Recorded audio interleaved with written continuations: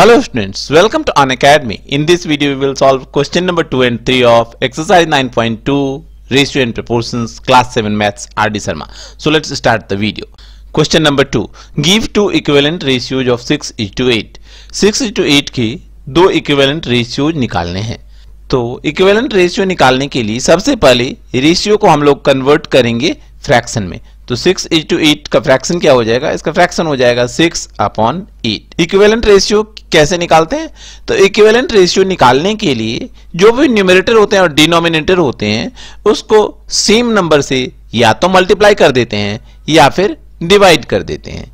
Same number से जो भी फ्रैक्शन है उसके न्यूमरेटर और डिनोमिनेटर को मल्टीप्लाई या डिवाइड करके इक्विवेलेंट रेशियो निकाला जाता है. तो हमें यहां पे दो इक्विवेलेंट रेशियो निकालने हैं. एक मैं आपको मल्टीप्लाई करके निकाल के दिखा रहा हूं और दूसरा रेशियो हम लोग निकालेंगे डिवाइड करके. तो 6/8 को हम लोग क्या लिख सकते हैं? 2 से मल्टीप्लाई कर रहा हूं मैं न्यूमरेटर को भी और डिनोमिनेटर को भी. लिख सकते हैं 6 × 2 अपॉन 8 × 2 इज इक्वल टू 12/16.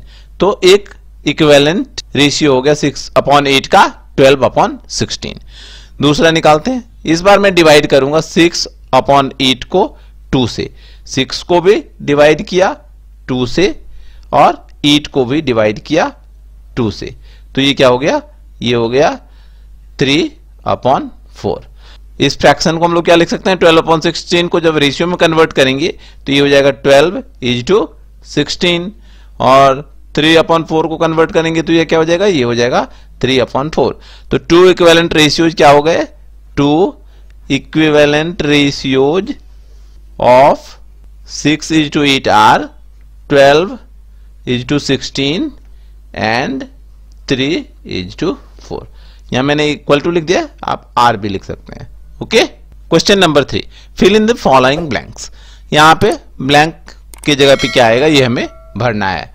12/20 पहले हम लोग पहला ब्लैंक भरेंगे is equal to what upon 5. तो देखिए इसका डिनोमिनेटर 20 है, इसका डिनोमिनेटर 5 है. तो कैसे आएगा? जब 20 को 4 से डिवाइड कर देंगे तो 5 आ जाएगा. तो इसको हम लोग लिख सकते हैं 12/20 को 12 divided by 4/20 divided by 4. Denominator को 4 से डिवाइड करके 5 आया है तो न्यूमरेटर को भी हमने यहां पे 4 से डिवाइड कर दिया. तो 12 को 4 से डिवाइड करेंगे तो आ जाएगा 3 और 20 को 4 से डिवाइड किया तो आ गया 5. ठीक है ना? तो हमारा यहां पे क्या हो गया? ये 12/20 इक्वल टू हो गया किसके? 3/5 के.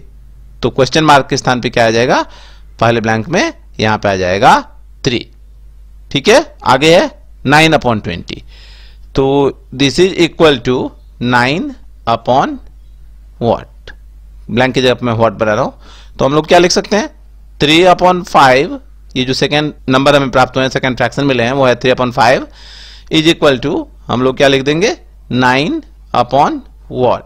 तो 3 में किसका मल्टीप्लाई करेंगे कि 9 आया है? तो इसको हम लोग लिख सकते हैं 3/5 इज इक्वल टू 3 में 3 का मल्टीप्लाई करते हैं तो 9 आता है.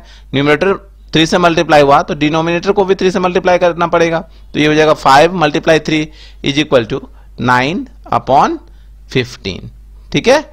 तो देखो यहां पे 3/5 is equal to 9/what, 3/5 is equal to 9/15. तो व्हाट के जगह पे क्या आ जाएगा?